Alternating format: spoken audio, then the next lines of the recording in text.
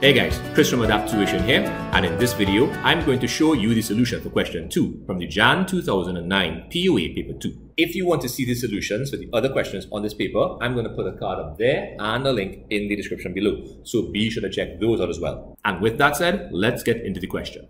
Okay, so part A says to state whether the following statements about accounting are true or false.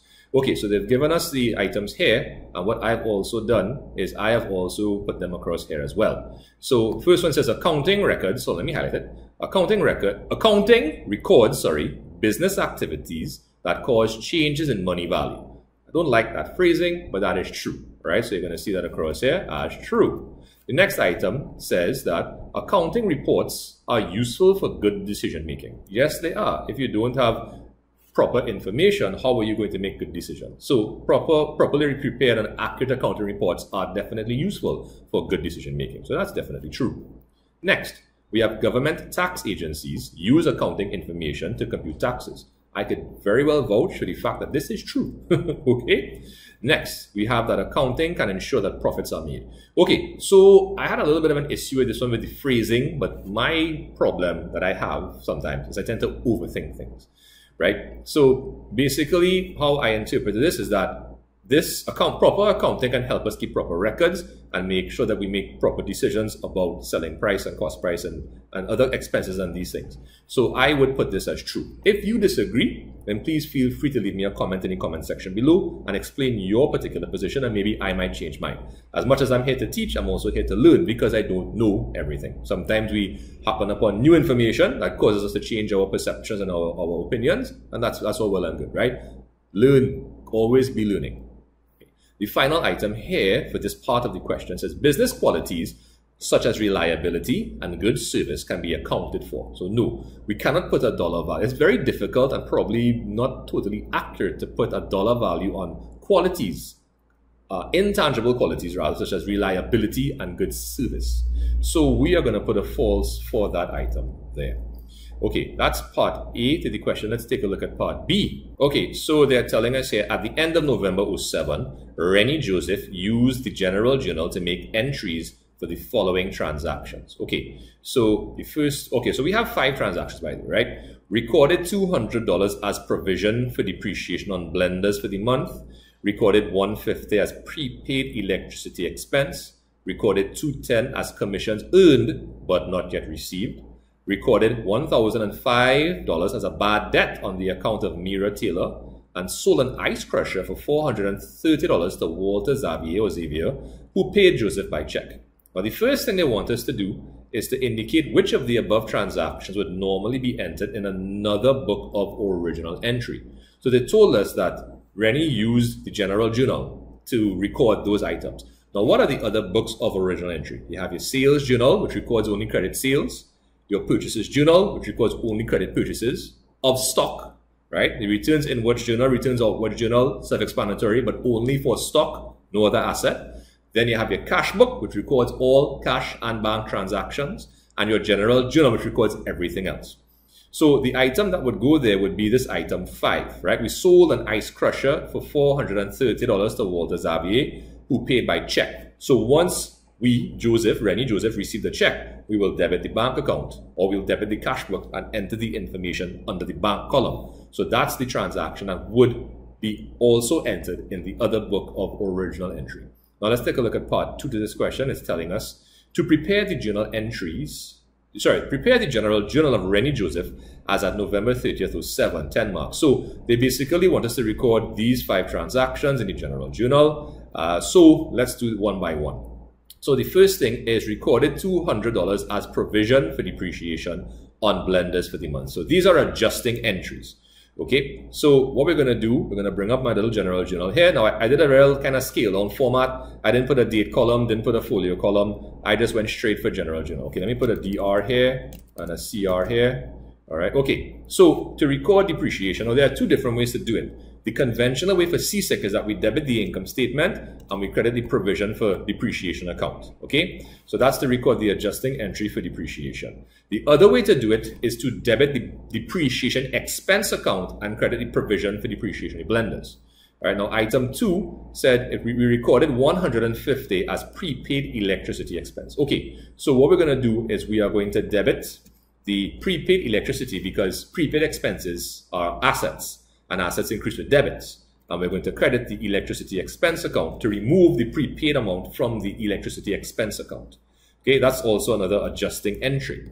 Item 3, we recorded 210 as commissions earned but not yet received. So if we earned it but didn't receive it, it's basically accrued revenue, which is an asset. And to record the increase of an asset, we have to debit the asset account, commissions receivable, and we'll credit the commissions revenue account because we didn't receive it, but commissions revenue is a revenue. We earned it, and to record when an income or revenue is earned, you have to credit the revenue account. So even though we didn't receive it, we still record it as being earned because that's the accruals concept. Whether or not you receive your income, once you've earned it, you record it as being earned. Okay, the next item, item 4, is to record the writing off of the bad debt from Mira Taylor. So to record the write-off of a bad debt, you debit the bad debts account or bad debts expense account, and you credit the debtor, Mira Taylor, in this particular case. And the final item is we sold the ice crusher to Walter Xavier, and we received a check. Right now, the easy part is to record the receipt of the check because once you receive a check, your bank account is going up. Bank is an asset. To record an increase in an asset, you have to debit the asset account. So you'll debit bank account, or you could even put cash book. Now, the credit, we will put to the ice crusher at cost account because it is an asset. And if you're selling off your asset is decreasing. And if your asset is decreasing, you have to credit the asset account, right? Now, to be honest, it should have been a bit more detailed because there is a topic called disposals. While it is no longer on the CSEC POA syllabus, I honestly feel that they should bring it back and they should word these questions a bit better. But for the sake of simplicity, we'll treat it as we did there. Credit the ice crusher account, and a credit and asset account decreases the asset. And it's decreasing because we sold it. Okay, we have a part C to this question. Let's take a look at it very quickly. Okay, so it says, over the next 6 months, Rennie Joseph incurred the following payments by debit card. Now, okay, let's take a look, right? So we have these things here. So December 1st, 07, we have rates prepaid brought forward. Now that's not a payment, nor was it incurred by debit card, but let's not nitpick, right? So we have an opening prepaid expense of $200. Next, January 1st, 08, we paid the quarter years rates paid by check, $600. Now, a quarter is 3 months.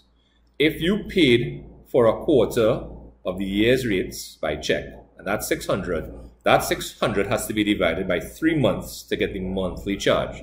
600 divided by 3 is $200 per month. Now that actually kind of corresponds with the rates prepaid balance brought forward here of $200 in December. Now also on March 31st, 2008, we paid a half year's rates by check.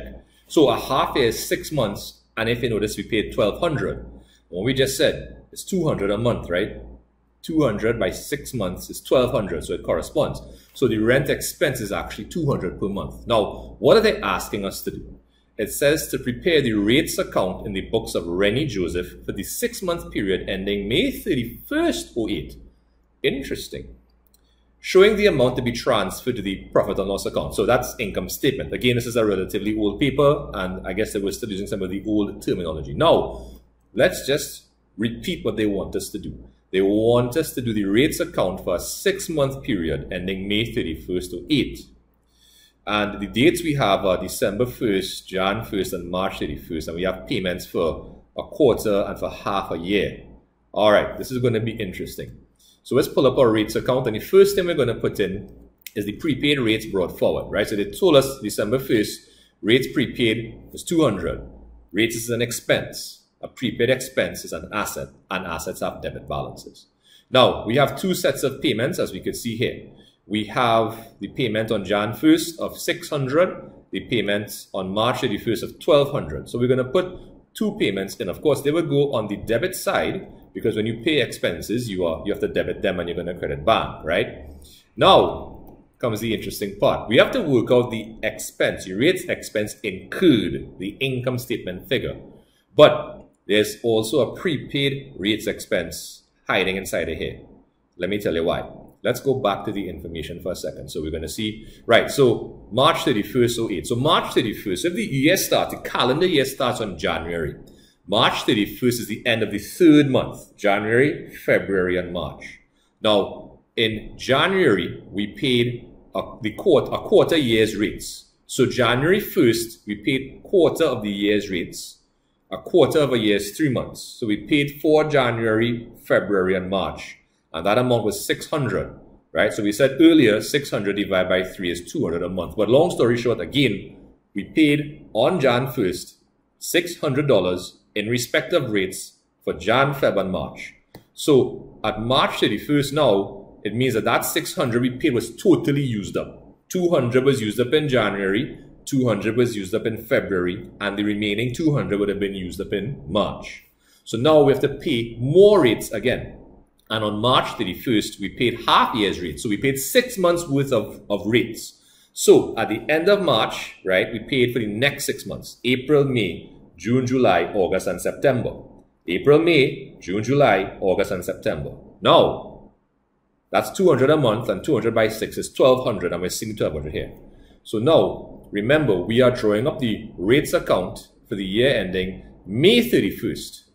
So remember, at the end of March, we paid for the next 6 months, April, May, June, July, August, and September. I don't know what to do with my hand, sorry about that. Right? April, May, June, July, August, and September. So if the year is ending May 31st, the 6-month period is ending May 31st, sorry, right? It means that out of the 1,200 we paid, April and May are what's going to be used up. So that means June, July, August, and September have been prepaid as at May 31st. Let me repeat that again. At March 31st, we paid for the next 6 months, April, May, June, July, August, and September, right? However you want to see it, right? At May 31st, it means we've used up the rates for April, used up the rates for May, and we still have June, July, August, and September already paid or prepaid. So remember, it was $200 a month. 4 months prepaid is $800. So we have a prepaid rates expense of $800. And of course, that's an asset, and it's going to be brought down on the debit side. But prior to being brought down on the debit side, you have to be carried down from the credit side. Right? Now, the missing figure. So there's another missing figure. That's the income statement figure, the figure we set out to calculate in the first place, right? So what we're going to do, we're going to add up all the figures on this side. That's going to give us 2,000, and we have an 800 prepayment here. The difference is 1,200, and that's the income statement figure, right? Now that makes sense because again, we are preparing a rates expense account for 6 months. We already know that it's 200 per month rates expense. So if it's 200 a month and we're preparing an account for 6 months, it means we've incurred 6 months worth of rates expense. 6 months by 200 a month is 1,200. So that's the other way you could have thought about it, right? So of course, when you add going down now in each column, you're going to get the 2,000 to show that of course the account is in balance, right? And you know what? That's the end of the question. Okay, guys. So there you have it. That's the solution for question 2 from the Jan 2009 POA paper 2. If you have any questions about it, please feel free to leave them in the comment section below, and I'll get back to you when I have a chance. If you want to check out any more videos, I'm going to put some cards up here. Don't forget to subscribe, and be sure to check out my website where you'll find some pretty useful POA handouts. Anyway, guys, as per usual, thank you so much for watching. Take care of yourselves, and I'll see you next time. Bye.